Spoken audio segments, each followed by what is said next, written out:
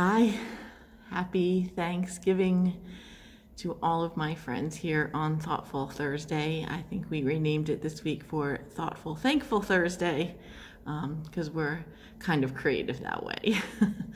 I'm so grateful to be with you today. I think when I started these Thoughtful Thursdays back in April, I thought it was just a way for us to connect. Maybe if some thoughts were rummaging around in my head, maybe they were the same thoughts rummaging around in your head, and maybe by sharing those thoughts and connecting, we could get through some of this difficult time. Who knew that it would be Thanksgiving and I would still be connecting with you in this Thoughtful Thursday? But these weeks have been so special to me. Gives me really a chance, especially these last 4 weeks, really a chance to be so intentional about my gratitude. Really wondering and thinking and meditating on and reaching out to people to say thank you, and really spending some amazing time with God just in really sheer gratitude for what God has done in my life and in the life of the people around me. So this week, as I thought about our Thanksgiving week and maybe all of the things that we've been grateful for these last couple weeks, so many scriptures were coming to mind, and I love music, and music speaks to my soul. So sometimes, most of the time, when I read scripture or think about things of God, songs also pop into my head. So I thought maybe today I would just share with you some of those songs and scriptures and thoughts, and hopefully this blesses your Thanksgiving celebrations, or gives you an opportunity to just reflect on the meaning of this time of the year. Praise God, from whom all blessings flow. Praise him, all creatures here below. Praise him above, ye heavenly host. Praise Father, Son, and Holy Ghost. Psalm 9 says, I'm thanking you, God, from a full heart. I'm writing the book on your wonders. I'm whistling, laughing, and jumping for joy. I'm singing your song, High God.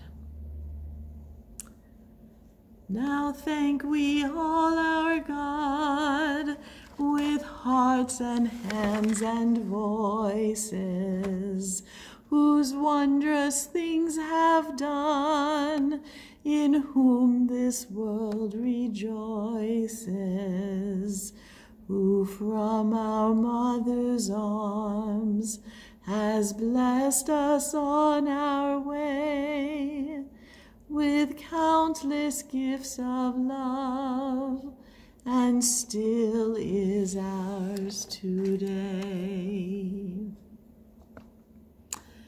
1 Thessalonians chapter 5 says, be cheerful no matter what. Pray all the time.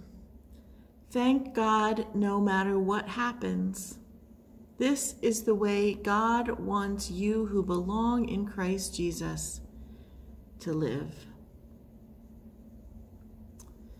We thank thee then, O Father, for all things bright and good, the seed time and the harvest, our life, our health, our food.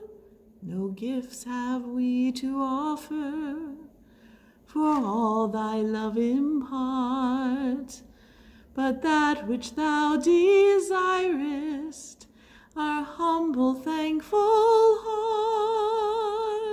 hearts. I think one of the people I would like to meet, of course, maybe after Jesus, but is Paul. I think that Paul really speaks from the heart, and I love when he writes to his friend and his mentee, Timothy. And in 2 Timothy 1, he says this. He says, every time I say your name in prayer, which is practically all the time, I thank God for you.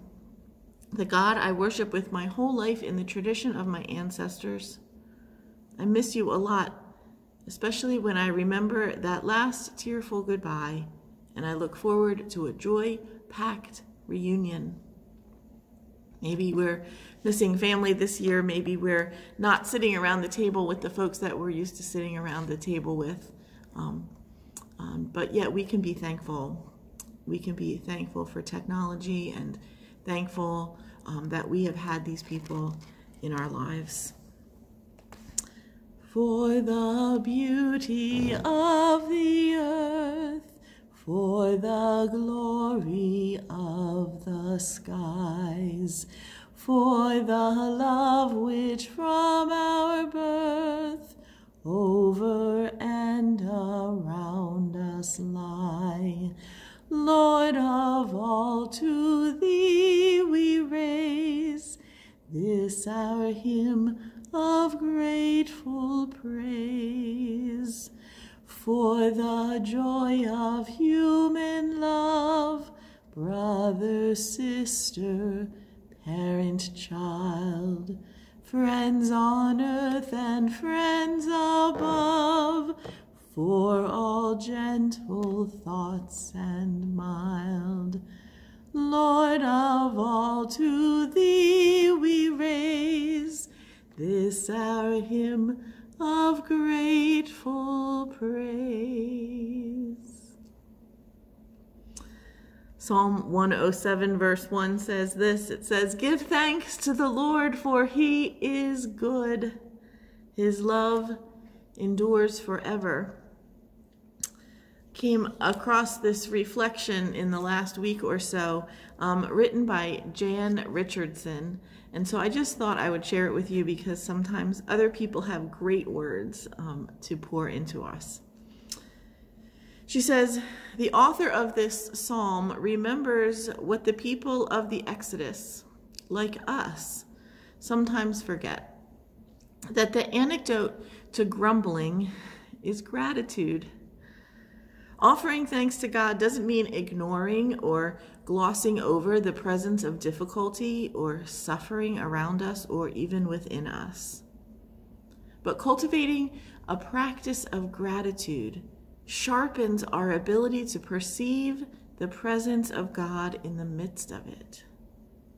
It sharpens our ability to perceive the presence of God even in the midst of our struggling. Thankfulness for what God has done for us out of nothing but God's sheer and steadfast love for us helps dispose us towards recognizing what God is seeking to do even now. And it opens us up to participate in what God is working to bring about in our lives and in our world. That makes me think of Romans 8:28, where it reminds us that in all things God is working for good for those who love him. Give thanks to the Lord our God and King. His love endures forever. For he is good, he is above all things. His love endures forever.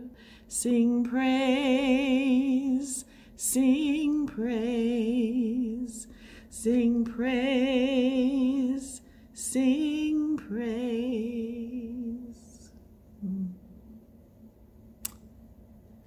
Listen to these words from Psalm 100. Shout for joy to the Lord, all the earth. Worship the Lord with gladness. Come before him with joyful songs. Know that the Lord is good. It is he who made us, and we are his. We are the people, the sheep of his pasture. Enter his gates with thanksgiving and his courts with praise. Give thanks to him and praise his name. For the Lord is good, and his love endures forever. His faithfulness continues to all generations. I know it's Thanksgiving, and I know some folks don't even want to think about Christmas until Thanksgiving is over, but I came across this really cool little song on the internet, and I just want to share it with you, so hopefully it works as a bridge to our two seasons. Enter his gates with thanksgiving. Come in his courts with praise. Be thankful unto him and bless his name. Because the Lord is good, because the Lord is good. Verses 4 and 5, Psalm 100. Let's do that again. Enter his gates with thanksgiving.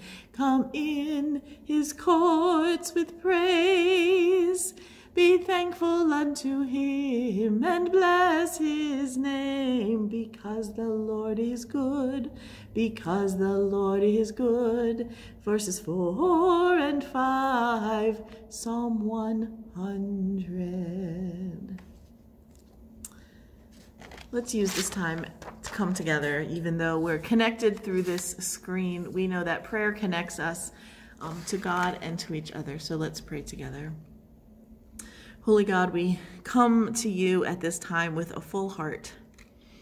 Some of our hearts are full of singing and whistling, and some of our hearts are full of crying and grieving. But we all try to come to you at this season of Thanksgiving, thanking you for no matter what, because that is how you want us to live.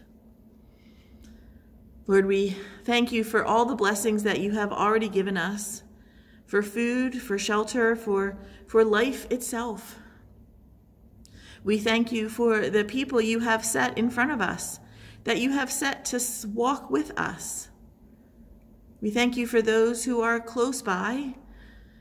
We thank you for those who are far away. And we thank you for those people that you have already called home with you.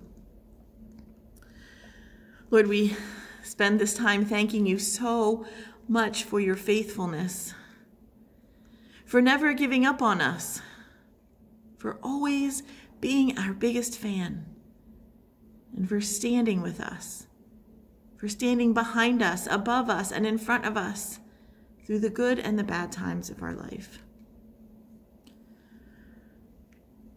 Lord, we give you praise and thanks for who you are, the great I am, our friend, our Savior, our comforter, our guide, the God who loves and loved us so much that you sent us Jesus Christ, the gift that we will spend our entire lives giving thanks for.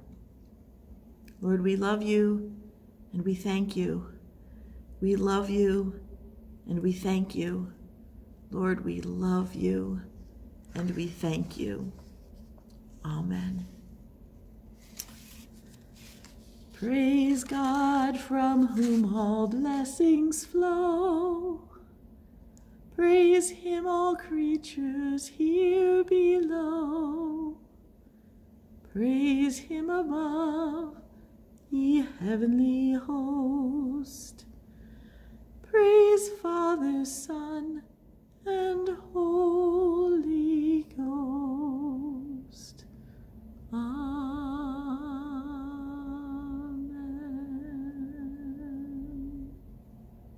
Happy Thanksgiving.